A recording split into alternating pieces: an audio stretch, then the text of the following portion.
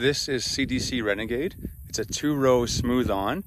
Grain yields almost like the grain checks, but forage yields equal or better than Cowboy or Maverick. So it makes an amazing flex variety for those of you that need a 2-row that could also be used for a grain.